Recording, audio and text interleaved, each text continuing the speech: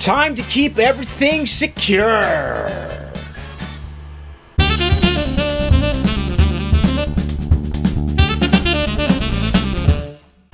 Hi, I'm Aaron Jones and welcome to another vlog coming to you from Nihama in Japan.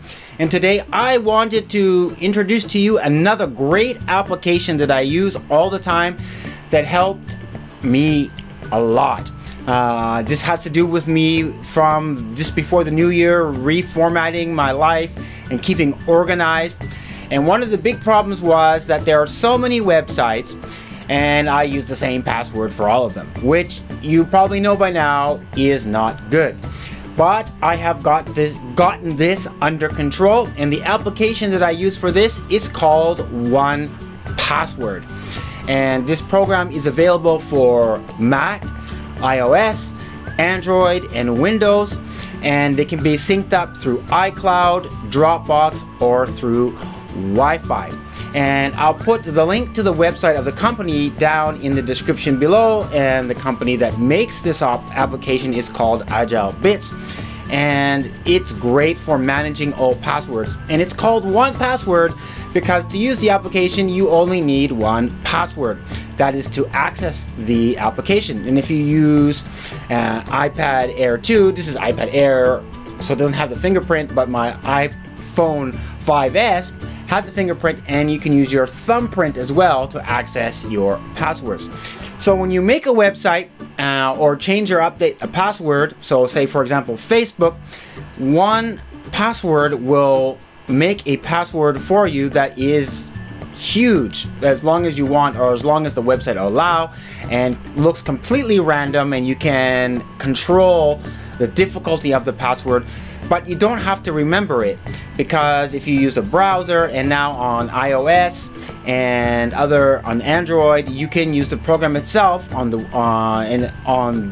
browser if you're using Safari or Google Chrome.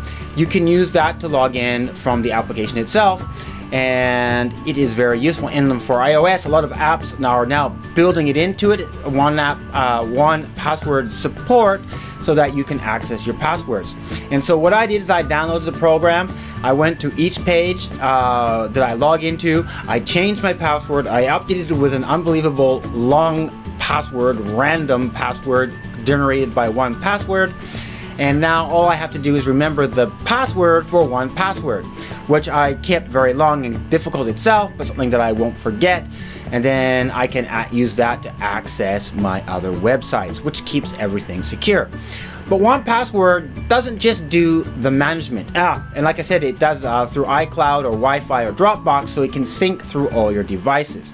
But it doesn't just keep that kind of information. I'll put a little thing up here of my iPhone. I won't actually show you live because it has all my information and stuff there. It does keep the passwords blanked out, but I don't want to show any usernames or anything.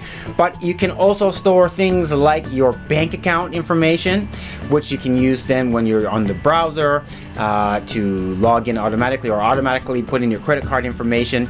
There is a little widgets for Safari and Chrome, and that you can install onto your browser that will do that for you, that connects to your account, 1Password's secured stored area, so that you can do that automatically.